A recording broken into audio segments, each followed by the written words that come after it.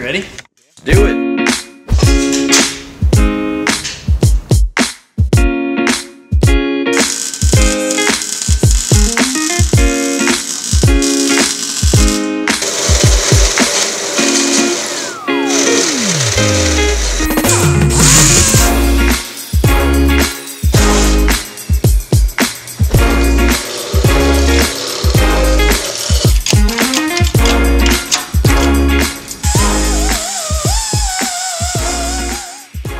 Today we're talking about building the 350z. We pretty much just want to get out there, do some events outside of the autocross and HPDE. The closest global time attack to us is going to be in Atlanta, May 7th or 8th. And although it's not too far, about 10 hours away, it only gives about a month and a half to build.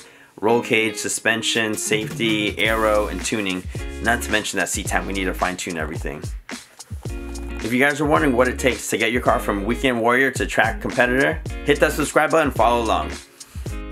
We enlisted our good friend Shawn from Attacking the Clock Racing. He's everywhere.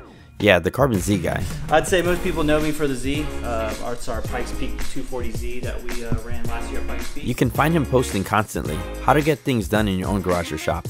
Yeah, Pitt Brothers 350Z again. I want to show you guys something that looks tricky to make sometimes, but it's actually pretty easy even if you don't have the right tools. He loves to share info and demystify many of the challenges we have when planning our projects. No secrets here. He goes over what tools he likes to use, how he plans and executes these tasks, tricks of the trade. Cool stuff that you see at SEMA and practical stuff to keep you safe on the track. Here he is, in the middle of a project, putting together an Instagram story, sharing the process he goes through, unedited, just a first take, and it's off in space for you guys to watch. What this does is it takes this super wobbly piece of metal and makes it super strong. So this is a great way to lightweightly, or that's not a word, lightweightly? Well, we're going to use this word to make a stronger section. Today, we're working on the gussets that go in front of the roll cage. Just a piece of metal with holes in it. Well, those holes do serve a purpose other than throwing that cherry on top after the cage is done. They help attach some points and stiffen some areas, while dropping the weight but cutting out material, but gaining rigidity due to how it's made.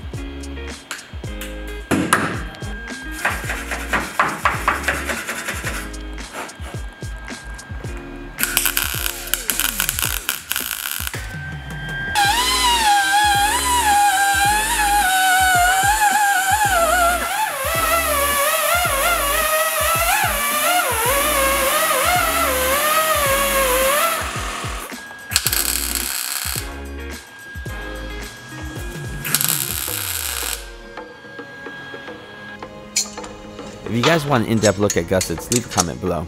Maybe we can do a detailed video if you guys are interested. He also has some welding to do to complete the cage, but most of it's done already. He custom built the cage to spec last week. Tony.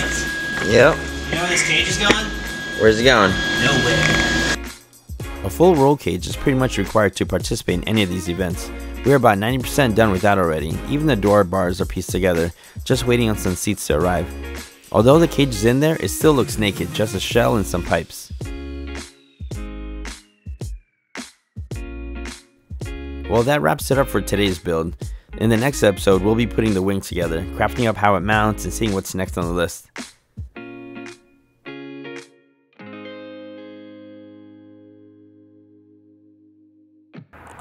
Wow.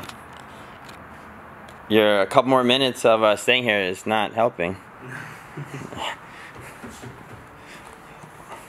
What the hell, bro?